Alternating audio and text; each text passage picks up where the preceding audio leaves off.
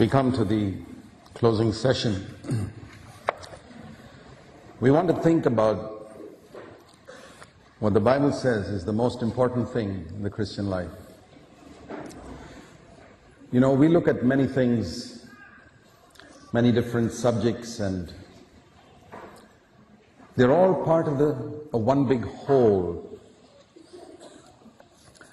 There was a question earlier asked about what is the difference between being in Christ and walking with the Lord. You know, these are all word pictures. With a scientific mind, we try to pigeonhole these things as if they are different things. They are not different things. We look at them differently, but they're all part of one whole.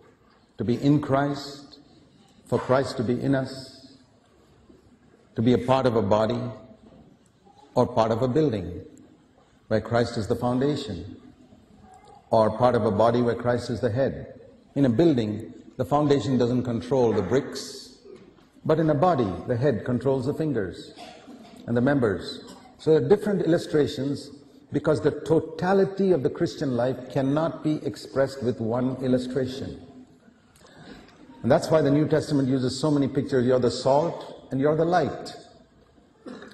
And we are in Christ, Christ is in us, and we are to walk with the Lord, and we are to walk like the Lord, and we are to run behind the Lord. He was our forerunner. And we are to look up to our Lord who is at the right hand of the Father. If you think only one of these is true, we've got this pigeonhole type of mind. It is not like that. That's why the Bible says, Jesus said, I thank you, Father, that you have hidden these things from the clever and the intelligent who try to analyze everything scientifically. And you have revealed them to simple babes. You know, I find that when I go to the villages in India, they don't have these questions. They don't have all this analysis because they don't have this scientific type of pigeonholing everything. But even for those who are scientifically minded, I would say, it's something like this. Take a thing like sulfuric acid. Sulfuric acid consists of 2 atoms of hydrogen, 1 atom of sulfur, and 4 atoms of oxygen. If I remember my chemistry right from about 50 years ago, it's H2SO4.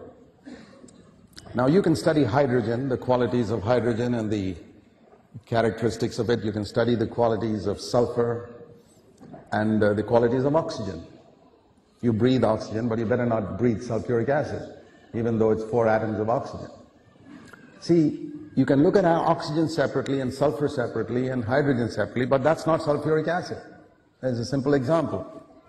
You look at sodium and you look at chlorine, and that's not salt. You put it together, you get salt.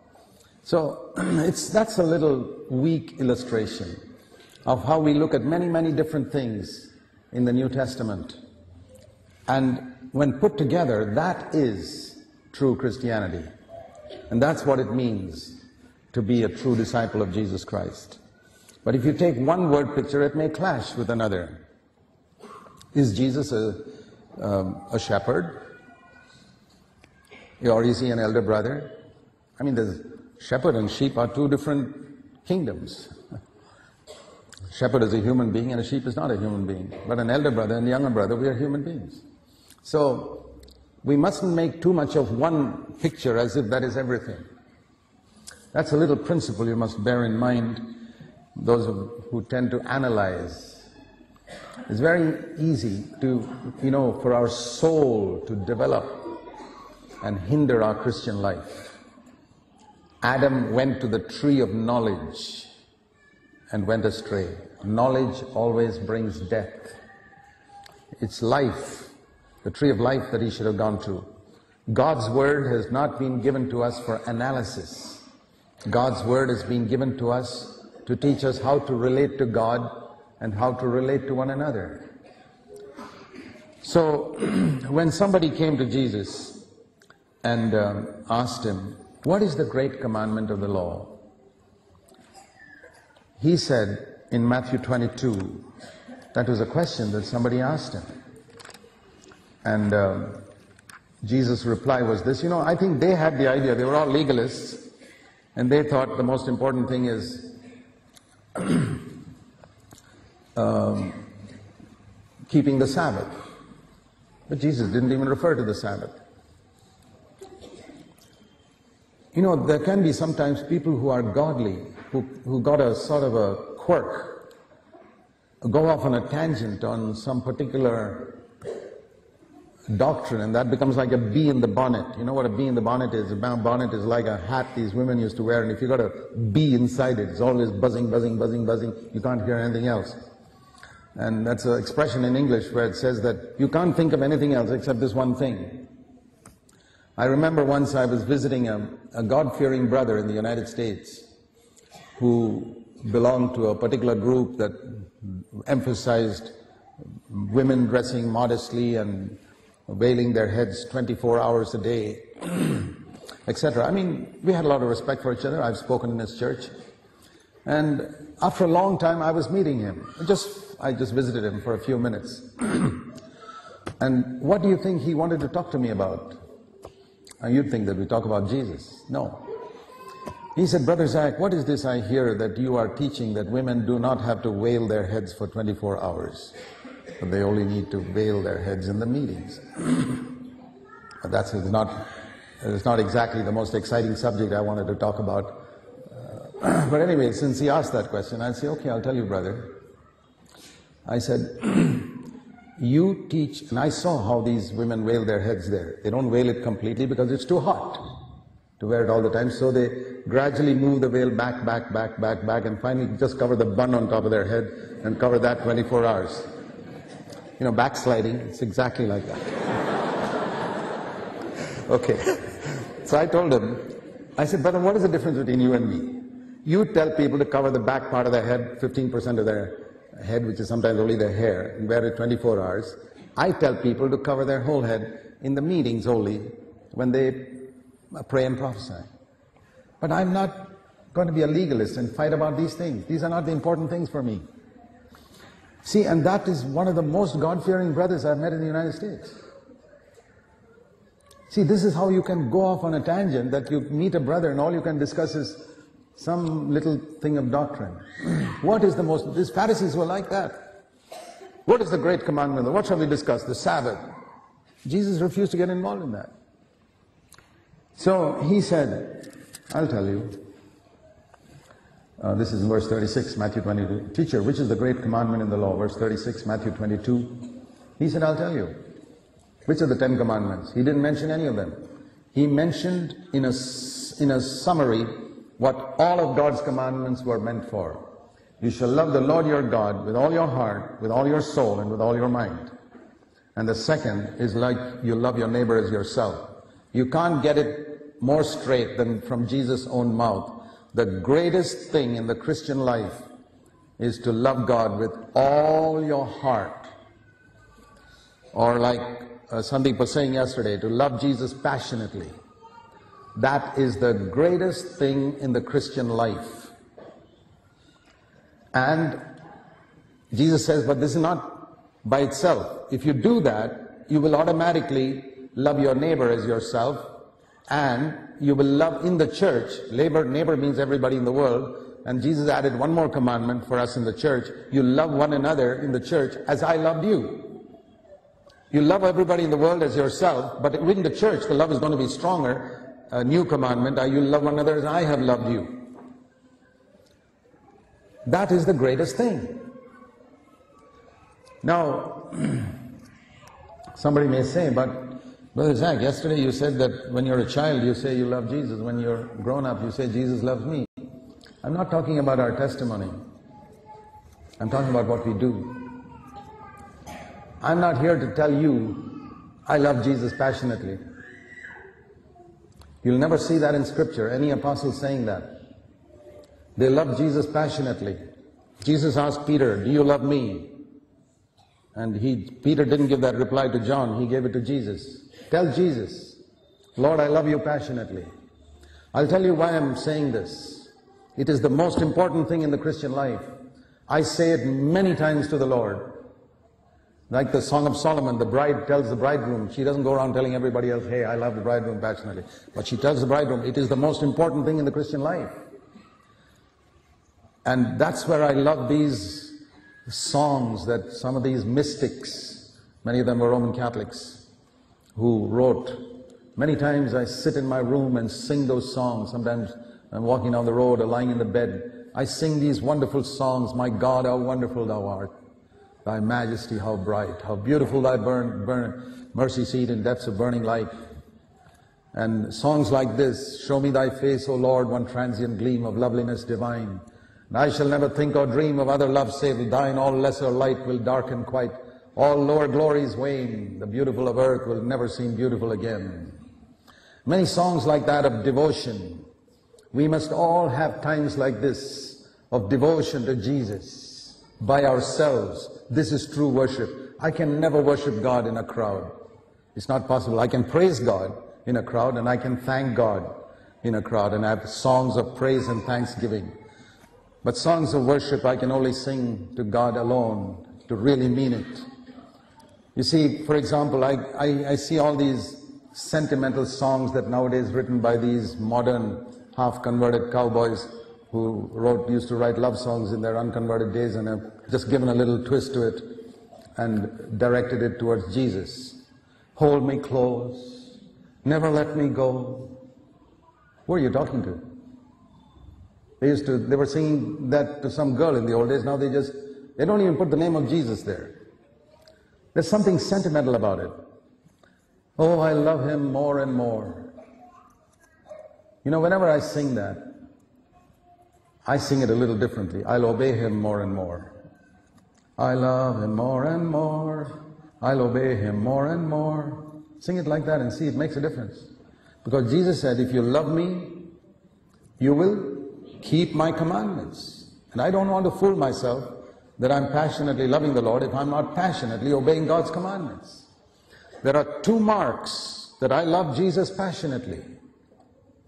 One, that I keep all his commandments. I have a passionate desire to obey every single thing that God's word says. Whether it's a small thing, like teaching women to cover their heads, or whether it's a big thing, like by forgiving all those who hurt me. It doesn't make a difference to me.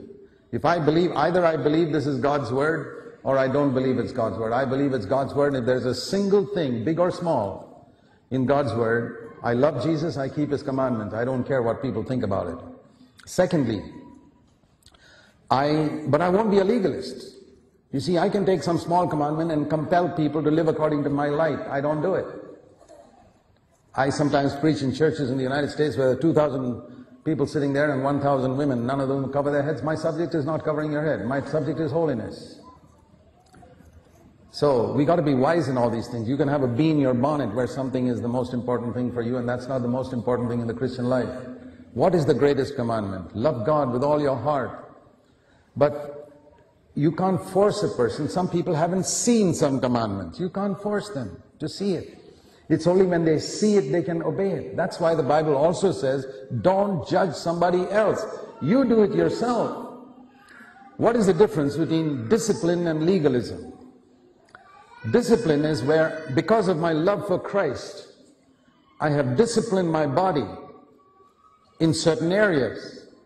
Maybe in the amount of sleep I have, the amount of food I eat, and keeping myself fit perhaps, and reading the Bible and studying the scriptures. These are disciplines which you cannot live with the holy life if you're not disciplined. Discipline in the way you spend time on different things. Discipline, I still feel that there's a lot of areas in my life I need to be more disciplined, but I'm working towards it slowly. Discipline in the amount of time we spend on the internet, and discipline in the amount of time we spend reading newspapers and other books, and even in listening to music. I feel there are a lot of young people today who don't have time to read the Bible, but have time to listen to what they call Christian rock, which is imitating the worldly rock music. It is not originally Christian. It didn't come from the Holy Spirit. They saw something in the world and they imitated it and put Christian words to it to try and attract the young people. Do you think that Jesus tried to attract the young people in that day by seeing what worldly people were doing, the Greeks and the Romans, and say, let me reach people like that? No, he depended on the Holy Spirit. The Holy Spirit has been replaced by music today. The Holy Spirit has been replaced by money. Why is it there's so much emphasis on money today in Christian work, but no emphasis on money in Christian work in the New Testament? They had emphasis on the Holy Spirit. The Holy Spirit's been replaced by money, music, and psychology today. You've got to be very careful. And that's why you have a generation of young people growing up in many churches, including many young people in our midst, who are taken up with what they call Christian rock. Trace the source of it. That's what I want to know. Always take the source. A good doctor will not just look at a fever. He says, where does that fever come from? It comes from tuberculosis. Don't just give them a crocin and get rid of the fever. Deal with the root. So when you think of Christian rock, please trace it to its root. You'll find it's not the Holy Spirit. It's worldly, demonic rock musicians, and the Christians try to imitate them with wearing vests and black dress and black strummy guitars and all that. And you watch these Christians. They don't overcome sin in their life. They don't have time for the Bible. They spend hours practicing their guitars and listening to these worldly rock musicians and trying to imitate that in their own life. No, all I'm saying is it's not godly. I cannot imagine Jesus when he was 15 years old listening to that type of thing, even if such things were there in his day. And do you really want to follow Jesus? This is not the way to reach the world, I'll tell you that. People ask me, what do you think of Christian rock? I say, Christian rock, that's like asking me what I think of Christian adultery. Christian adultery, what's that? Adultery between two Christians? Christian murder. What's Christian murder? What is Christian stealing? What is Christian rock music? There is no such thing. So I'm just saying that, all this sentimental stuff, today's music, there's so much of sentimentality. If you compare the music written by people today compared to the music written 100 years ago and 200 years ago by people like Charles Wesley and Fanny Crosby and all those people, you'll see one fundamental difference. They wrote hymns of tremendous devotion to Christ and of service, that drove people to the mission field and sent people to preach the gospel and sacrifice. Today's musicians, they write about 3 lines which you sing about 10 times. If you don't believe me, look at the songs you sing. 3 lines, they don't have any more inspiration, and most of those lines are, I love him, I love him, I love him. The lines itself have repetitions, and then you repeat that 10 times or something like that. There's no, and do you know another difference? Charles Wesley didn't make money from his music, from his songs. Today's musicians produce CDs and produce millions. Now I want to ask you all a straight question. If you have a preacher here who does not take money for his preaching, but preaches really sincerely seeking the glory of God, and another preacher who wants to make money out of his sermons and out of his books, you tell me, which of these two do you think would have a word from God? The first one or the second one? Okay. You're sure? Okay. Now here we have 2 musicians. One who did not write any of his songs to make money and never made any money. And here's another musician who wrote his songs and produced CDs to make millions. Which of these things, which of these songs do you think will be inspired by God? Give me a right answer, and you'll know why I'm not so fascinated by today's music. Money is the greatest opposite to God. And the thing is, many of you don't have discernment. You say, it sounds so nice. What sounds so nice? The beat. And that's why your Christian life is so shallow. And that's why your children go astray. I want to tell you straight, I'm holding you to the highest. It may take time to get there. Now you may be passing through a phase where you young people want to, appear like they say cool and accepted with your friends. That's fine. All I want to say is, when Jesus was 15, he did not want to appear cool and accepted with his friends. What shall I hold up to you? The standard of some third-rate, half-converted cowboy, or the standard of Jesus when he was 15 years old? That's the only one standard we hold up in the church. I'm not going to condemn you. I'm not saying you shouldn't come to the church. I'm telling you, this is the standard we preach in the church. Whether you're 5 years old, 10 years old, you see the footsteps of Jesus as a 5-year-old, as a 10-year-old, as a 15-year-old. See the footsteps of Jesus when he was 20 years old. He was tempted in every single point as we are. And the Bible says, you know, the Bible not only says this is the secret of godliness in 1 Timothy and chapter 3, the secret of godliness is that Christ came in the flesh and was pure in his spirit. No human being from the time of Adam had the flesh could keep his spirit righteous and pure. Nobody.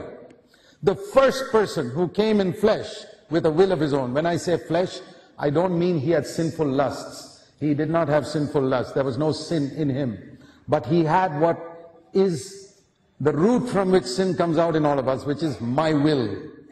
All sin comes out of my will. Did Jesus have a thing called my will? Of course he had. And it was something he had to deny. In the Garden of Gethsemane, he said, not my will, but your will. What does that mean? That means Jesus' will was against his Father's will. That's what we call the flesh. The definition of flesh is my will. Jesus had it. And he denied it. Not just in Gethsemane, he denied it in all the days of his flesh, with loud crying and tears. And it's this my will that you see in a 2-year-old child who refuses to yield to the commands of his parents. It's there. That's what Jesus denied. He denied it when he was 5 years old. He denied it when he was 10 years old. He denied it at 15, 20, all the way to 33. And at the end of it, he said, it is finished. I've denied my will in every single possible area that any human being can be tempted to do his will. He denied it. That's what he meant when he said it's finished. And that's when the veil of the temple was torn. And Hebrews 10:20 says that veil is a picture of Jesus' flesh, which is my will. It was torn from top to bottom, which means Jesus did it by the power of God, the Holy Spirit. And you and I can't do it. It wasn't torn from bottom to top. Some of us are doing it. That's legalism. Try and tear the veil from the bottom to the top. You can't do it. It has got to be torn from the top to bottom. God has to do it. God is to give us the power of the Holy Spirit to walk this way. The way into the most holy place is already open. You don't have to rend that veil again. But we have that flesh which Jesus had, which we must, by the power of the Holy Spirit, walk this new and living way to go the way Jesus went. And it's not a theory. If you're walking that way, it's not seen by your talking about it. It's seen by the fact that people will see you becoming more and more Christ-like every year, more and more gracious, more and more gentle. When people in CFC who've known me for 33 years say, Brother Zach has changed, I'm not ashamed of that. I say, I hope I've changed. I was pretty legalistic 30 years ago. And if I've not changed in 30 years, I should hang my head in shame.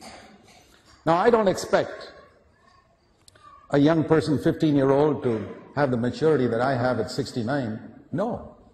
That's like saying if a 10th standard student looks down on a first standard student and say, hey, why don't you know calculus? Who's the fool? The 10th standard student. How can you expect a first standard student to know even geometry, leave alone calculus? And if you, as a 60-year-old or 50-year-old, expect a 14-year-old to have the maturity you have, I'm sorry to say, brother, you're the fool. Sister, you're the fool. They won't have your maturity. But sin is the same. When a 3-year-old says no to his father, that is sin. I mean, he may not have maturity, but he's got sin. I don't expect a child to be suddenly 6 feet tall, but I expect him to be healthy, even if he's only 2 feet tall. Health is what we require from our young people, not maturity. Maturity may take a long time, but they'll never be healthy if they are following the examples in the world. So when we talk about love for Jesus in all these modern choruses and all, you have to be very careful. Some of them are excellent, but some of them are written by these half-converted cowboys who don't know Jesus. It's sentimental love ballads which they used to sing in their unconverted days to men and women, to other boys and girls. Now they think that they can. It's a frothy, sentimental love for Jesus, which does not make them obey God's commandments, which does not make them fervently love others. And that is why you see that the hymns that people sang years ago made many of them leave their countries and come to difficult lands like India as missionaries. My wife and I know a very godly missionary lady who was about 85 or 90 years old now, who came to India as a young 25-year-old nurse, worked in the deserted villages in Maharashtra. That's where my wife went to work with her, in among lepers, a village infested with cobras and lepers, and no roads, no electricity, no running water. And here was a young 25-year-old nurse from America, came there along with others and built buildings there, would take the leper babies and keep 25 years old, like some of you young girls at 25, gave up marriage, was take care of the leper babies and brought many of those people to Christ. She didn't grow up singing sentimental love songs to Jesus. Her love for Jesus was manifested in sacrifice and a tremendous passion like Jesus had to come from heaven to this earth to give other people the gospel. But all these fellows who are singing these songs today in the United States and other places, you don't see them coming with that type of missionary passion today. That missionary passion has gone. What are they doing? They're singing sentimental love songs. And what are their leaders, these charismatic leaders who teach people to sing these songs, what are they doing? They never come here to these jungles of India and Africa. No, they go to the posh amphitheaters in America and charge $10,000 per evening to preach a message. And they'll arrive there in their helicopters, preach the message and go away. What a difference between today's preachers and which you see them on television and you open your mouth and say, wow, what a man of God. I'll tell you who is a real woman of God, woman like that, 90-year-old lady. I have 100 times more respect for them than all these modern preachers. These modern preachers are being brought up in this so-called Christian rock and all this rubbish with sentimental love for Jesus. I want to tell you, my brothers and sisters, this is the truth I preached 33 years ago, is the truth I preach today. We haven't changed the standards in the church. We don't judge anyone. If you want to go that way, you can go. God himself doesn't stop people from going to hell. So we can't stop you from being carnal. We can't stop you from being worldly. When God doesn't stop people from going to hell, do you know how many millions went to hell yesterday? Do you know within the 3 days that we had this conference, how many people God allowed to go to hell in the world? He didn't stop any of them. He didn't catch them by the neck and say, hey, don't go to hell. And I'm not going to catch anybody by the neck and say, stop listening to Christian rock. No, no, no. Go ahead and listen to it. There's a verse in the Bible where it says, be filthy. There's a verse in the Bible which says, be unrighteous. Can you imagine a holy book teaching us to be unrighteous and filthy? Turn to Revelation 22, verse 11. It says here, if you are doing wrong, please continue to do wrong. You'd think that is in some book written by the devil. No, this is the inspired word of God written by the Holy Spirit. And he says here, those who are doing wrong, please continue to do wrong. Those who are filthy, continue to be filthy. That means become more filthy, do more wrong. You think John didn't hear that right. John, did you hear God correctly? Yes, sir, he heard God correctly. Let the one who does wrong continue to do wrong. Let the one who is filthy continue to be filthy.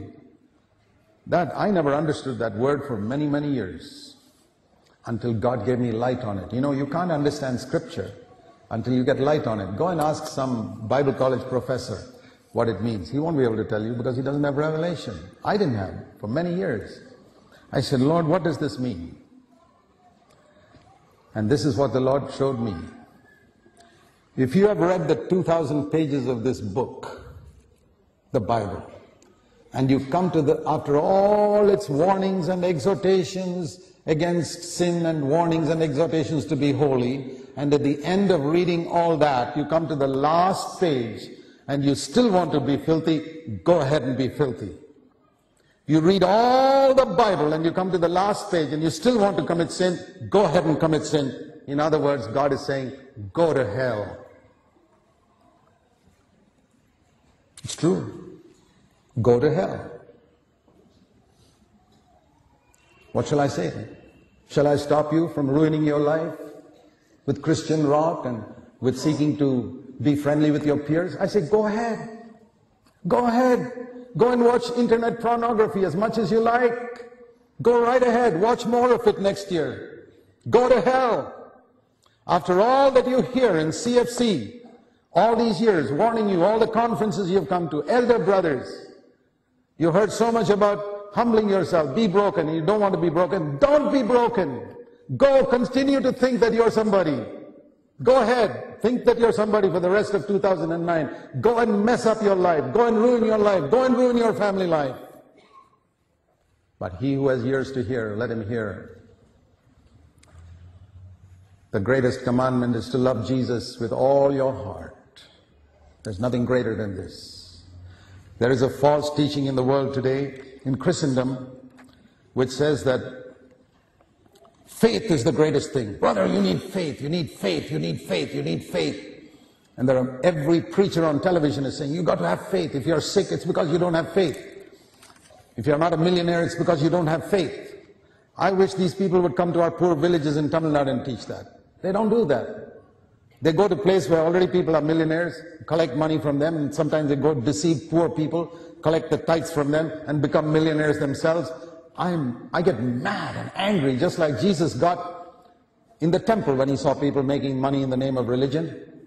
The money changers and the deceivers are back in the temple today, and there's nobody to drive them out. And nobody who has the guts to expose them.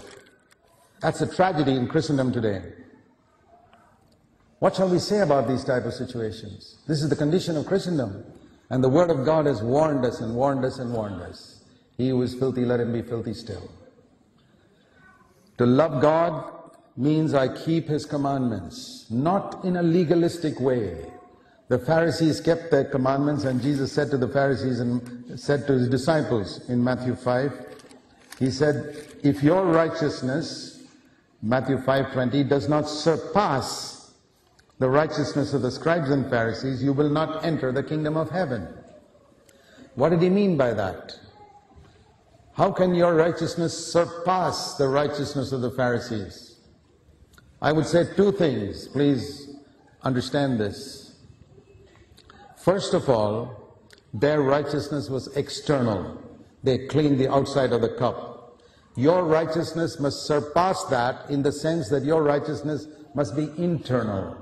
You must not show people love on the outside. It must be from within. Otherwise, you cannot enter the kingdom of heaven. Number one, listen again. This is spoken to the disciples. Are you a disciple of Jesus?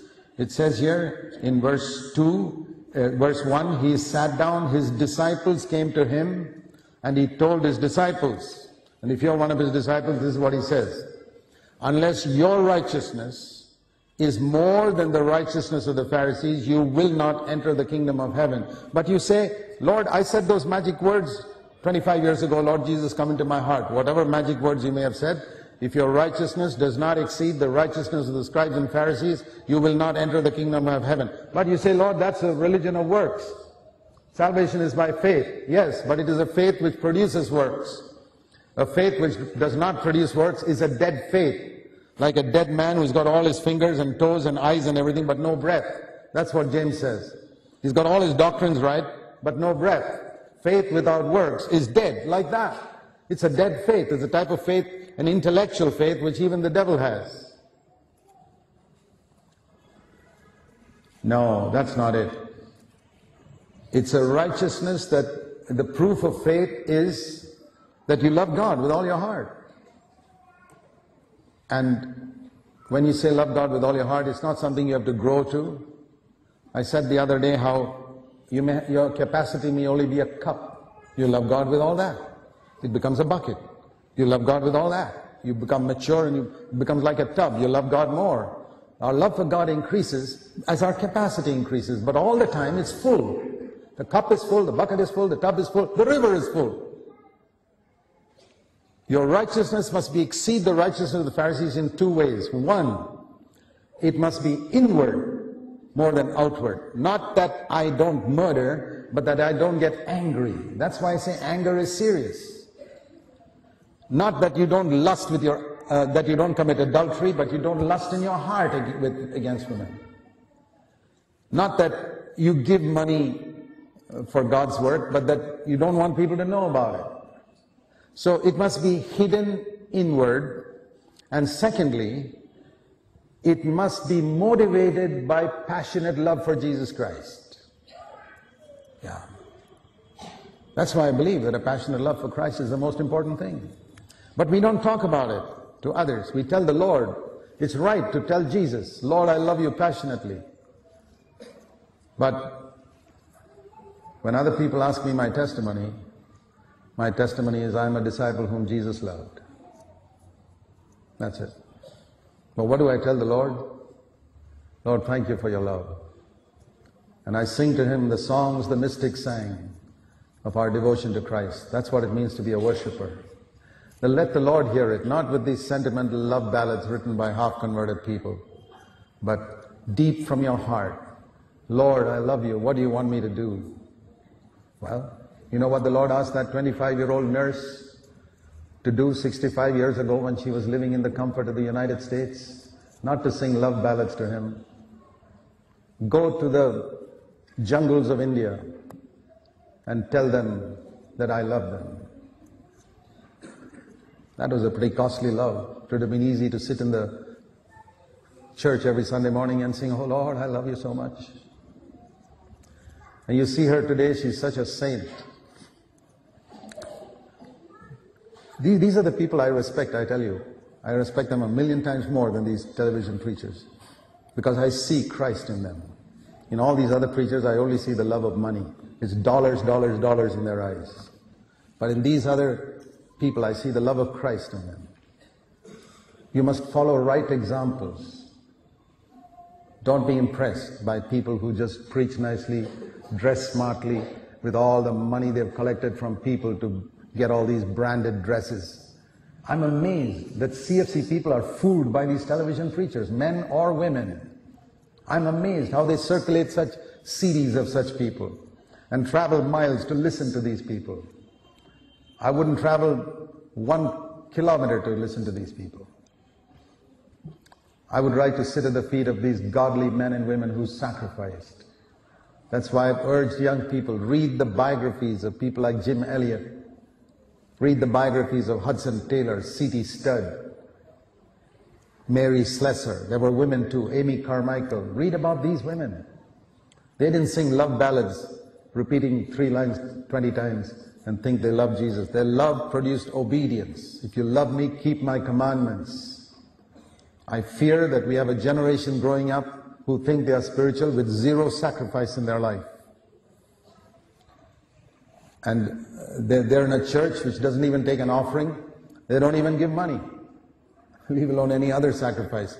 And they think they are spiritual because their head is oozing with knowledge about the new covenant and about spirituality and legalism and everything in the Bible, but it hasn't produced fruit in their life. And there's conflict and strife among the elders, and conflict and strife between husband and wife and brothers and sisters, but they belong to CFC. You think God is fooled? You think when we stand before Jesus, He's going to ask us which church you belong to? Is love for Jesus important? It is the most important commandment, even today. Let me tell you what Paul said about those who don't love Jesus. 1 Corinthians, I don't know whether you read this verse. 1 Corinthians 16. It's a pretty scary verse. 1 Corinthians 16 and verse 22. Paul is writing to the Corinthians who were carnal, babies, born again, that like they thought, had all the gifts of the Holy Spirit. And he tells them, if 1 Corinthians 16:22, if anyone does not love the Lord Jesus passionately, let him be accursed. Boy, what would you think if Brother Zach got up in the meeting and said, a curse on all those who don't love Jesus? Brother Zach's getting very hard. He's not getting hard, he's just quoting scripture. You don't know it because you don't read the Bible. Anyone sitting here does not love the Lord Jesus, he or she is accursed.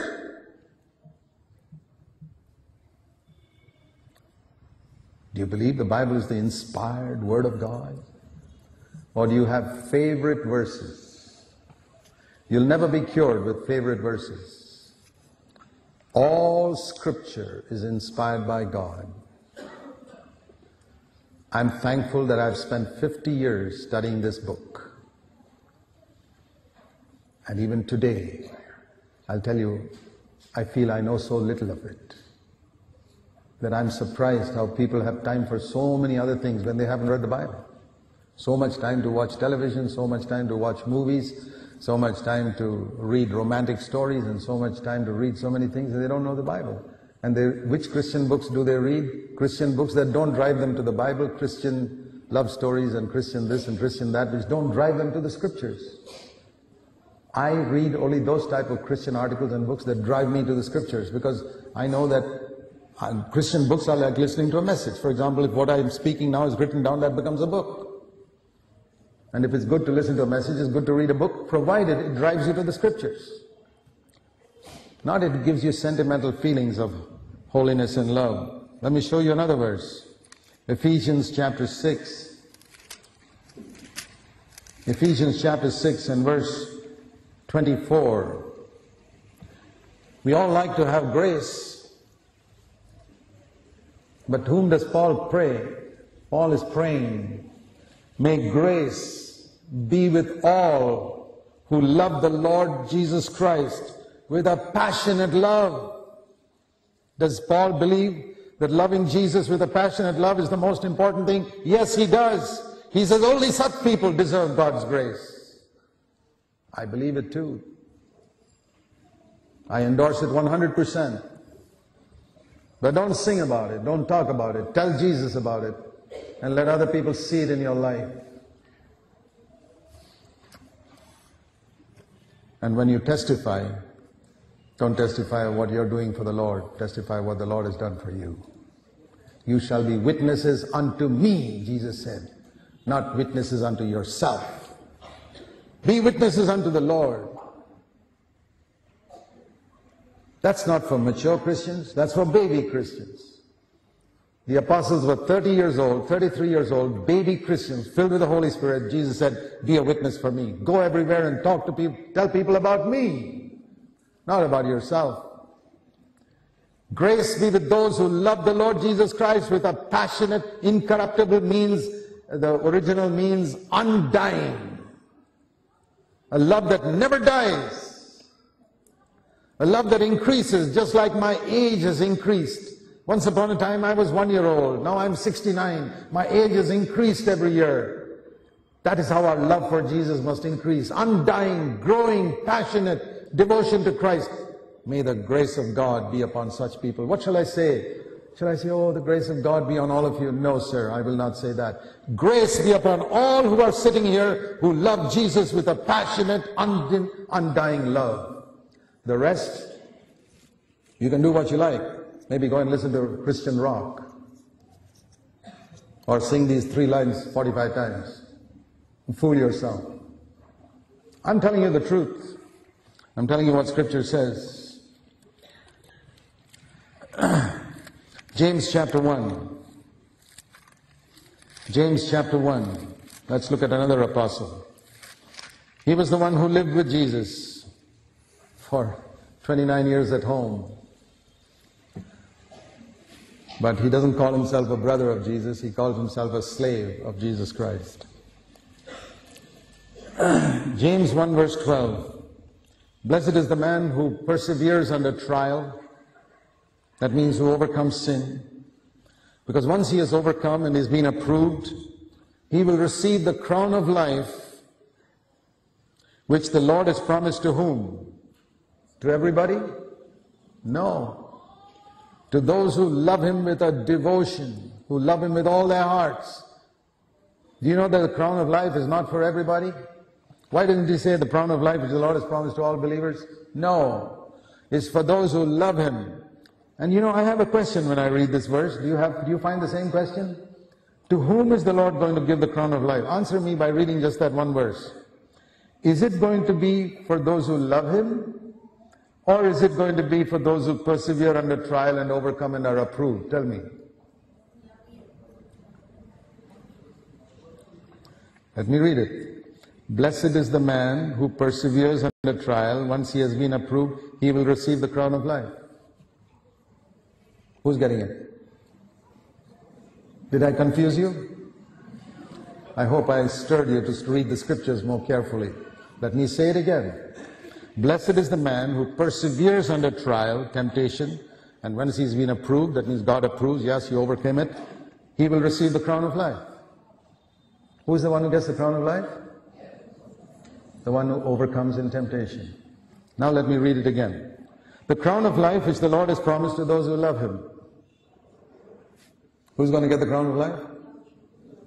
So, by simple deduction, if A equals B and B equals C, what did algebra teach you? Therefore, A equals C. Okay? Now let me teach you. This teaches us that those who love him will persevere under trial. They're talking about the same people in two different ways. You say this is a man, this is a male. Same thing. This is a man who loves Jesus passionately. He overcomes in trial. Same thing. Don't fool yourself that you love the Lord if you don't persevere under trial. That's what I'm trying to say. If you don't persevere under trial, you don't humble yourself when God calls you to humble yourself, you don't overcome temptation as it comes to you, you do not love the Lord. That's it. That's the last word on it. Let me show you another verse. It's amazing, you read scripture carefully and you get light. All you got to do is read slowly. One of the things I've been encouraging people in different parts of India now is read scripture slowly. Don't try to go through the Bible, let the Bible go through you. I'm not so interested in going through the Bible in 1 year, because I'll tell you honestly, when I read the Bible sometimes, I get stuck in one verse for 1 week. One verse. How can I finish the Bible in 1 year? Because I get a verse and I say, boy, Lord, I need to really digest that. Otherwise you'll be like these children who swallow food. You put meat in their mouth, gulped. No chewing, nothing. You put something on them, gulped. And it all comes out like that only. We teach our children, chew your food, chew your food. You live long if you chew your food. Now the same thing I say with scripture, chew it, chew it. It's not like milk which you can swallow. There's certain things you can't swallow. Those are babies, but there's solid meat in scripture. Chew it, chew it, chew it, and then you'll become strong. Chapter 2, James chapter 2, verse 5. Listen, my beloved brothers. Did not God choose the poor of this world to be rich in faith and heirs of the kingdom which he promised to those who love him? Now you know the answer. To whom is God promising the kingdom? To those who love him, and which is the same as those who are rich in faith. It's the same thing. If you love him, you'll have strong confidence in God. The proof of my faith in God is, that I say, Lord, the proof of my love for God is that I say I keep his commandments. The proof of my faith in God is, Lord, I believe that every commandment you've given me is for my good. Okay, let me show you another verse, well-known verse. Romans 8:28. We know that God causes everything to work together for good for whom? For those who love him. Do you see how important it is to love God with all our heart? Everything that happens in your life will work for your good. I want to live there. The safest place in all the world, where is it now? It's not the United States, it's not Europe, it's not these plains, it's not the Arab countries, it's not India, and certainly not the five-star hotels. That's not the safest place today. The safest place is in the shadow of the Most High. In the secret place of the Most High, the shadow of the Almighty. It is in the center of the will of God. And if you're in the center of the will of God, you can live in Afghanistan or Iraq and you're quite safe. But if you're not in the center of the will of God, you're not safe. You can be killed crossing the road in a country you think you're safe. Seek with a terrific passion in your life Lord, I want to be in the center of your will. Teach your children to seek the will of God for their life, whatever it is. Lord, I want to live in the center of your will for my life all my days. Love is the greatest. And how shall we love Jesus more? I found two ways. One is by meditating on how much he loved me. John says in 1 John chapter 4, we love him because he first loved us. This is how we love him. We love him because he first loved us. 1 John 4 verse 19. That's how I love him. If you don't meditate on how much Jesus loved you, you will not love him. You will not turn from sin. One of my favorite hymns, which I sing by myself, is this. Ever when tempted, Lord, make me see beneath the olive's moon-pierced shade, my God alone. He's talking about Calvary, outstretched and bruised and bleeding on the earth that he made. And make me feel it was my sin, as though no other sins were there. That was to him who bears the world a load that he could scarcely bear.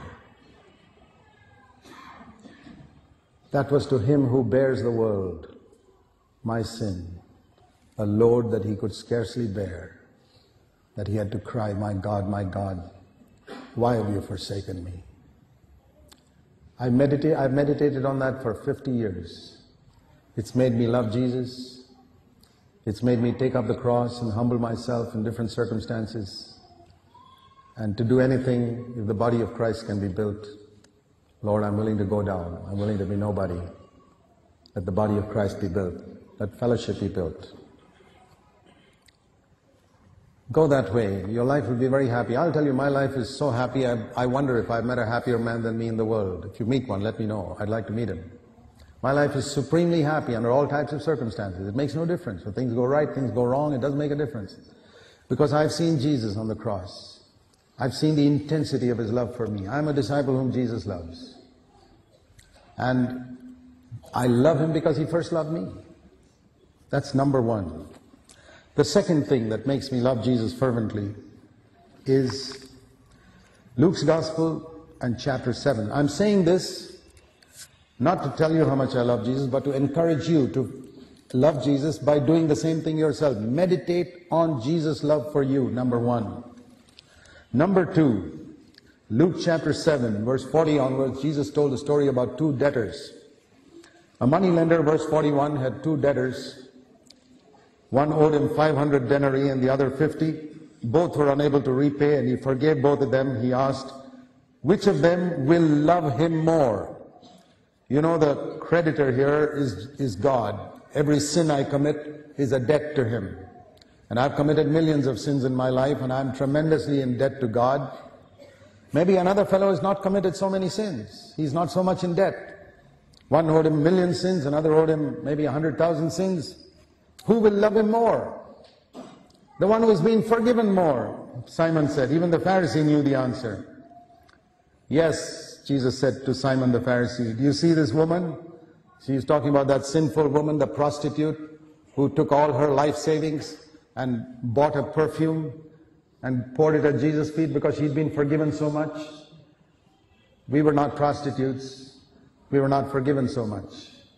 And Simon certainly was not a prostitute.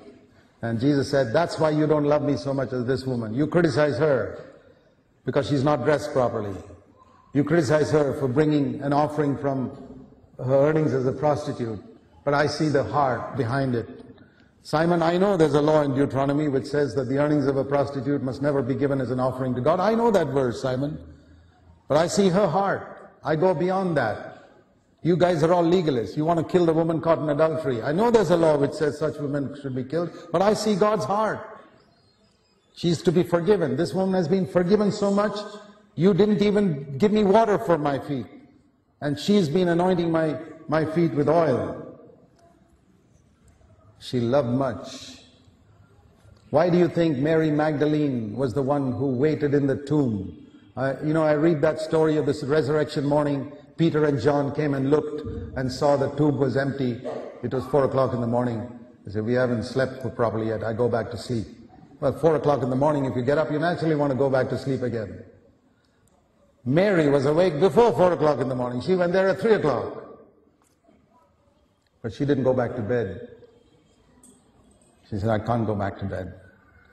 I want to know where my Savior is. Do you have a passion like that? When you've lost Jesus for a while because you're occupied with the world, you go back and say, I've lost my Lord. Where is he? She couldn't go back to bed. Why? Because she had been forgiven much. 7 demons had been cast out of her. She wasn't forgiven little like Peter and John and all who had lived a decent life. She was a sinner, a filthy sinner. And Jesus had forgiven much. She loved much. And so God gave her the privilege to be the first human being to see the resurrected Jesus. Those who know they are great sinners and who don't despise others, who esteem others as better than them, will see Jesus. They may not become elders and have great honor and position, but they will see Jesus. And they'll be great in the kingdom of God, the kingdom which God has promised to those who love Him. And such people will find it very easy to love others because they've been forgiven so much. Such people will find it easy to forgive others because they've been forgiven so much. This is the whole secret of the Christian life. Don't let your past sins bring condemnation upon you because the blood of Jesus has cleansed them. But always remember the sins you committed. Do you know that I have zero condemnation about my past life? I stand before God today as one who has never sinned because the blood of Christ has justified me. But having said that, I'll tell you honestly my testimony. I frequently remember the sins I committed as far back as my childhood. I can remember. I remember it frequently because that's how I love my Lord. I said, Lord, you forgave me so much. You forgave me so much. How can I live a shallow, half-hearted life for you? I have no time for that. Life is so short. About 15 years ago, I was driving my moped down the level crossing here, and the guy lowered the level crossing and hit me straight on the chest, and I fell unconscious on the railway line, almost died. 15 years ago.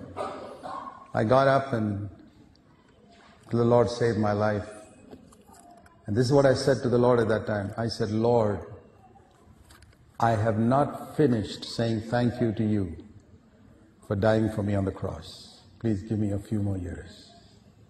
Just to say thank you to you, that's all. I don't want any reward, I don't want anything. And that's what I sought to do the last 15 years. Dear brothers, you owe so much to Jesus. You may say, well, I'm not such a great sinner. That's because you haven't seen how serious even pride is. Hypocrisy. You know that pride and hypocrisy are worse than adultery and murder? If you don't see the seriousness of it, you think like the worldly person. I haven't killed anybody, I haven't committed adultery. So what? You've had pride, you've had hypocrisy, you've had selfishness. Those are the worst sins in God's eyes. The fellows who commit murder and adultery are much better. So we recognize we are sinners when we see the gravity of sin in God's eyes. Let's go forth determined to love Jesus passionately with all of our heart, and that Jesus will see that in our life. Let's spend time in worshiping Him, saying to Him, Lord, whom have I in heaven but you? There's no one on earth that I desire beside you. Don't sing it to people, sing it to the Lord. Like a bride whispers her love to her bridegroom in his ear. She doesn't talk about it to others. Live before Jesus like that. And I believe we will have different types of churches in India if we have more people like that. And you will be changed, and your life will transform your children. I want to go that way. Let's walk together, you and I, and build the Church of Jesus Christ in this land. Amen? Amen. Let's pray.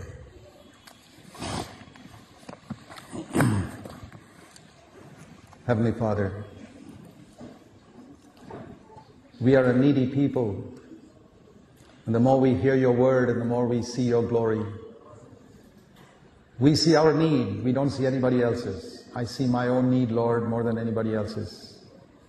I'm far, far from what you want me to be, and I believe most of us feel like that right now. But we have hope as we trust you,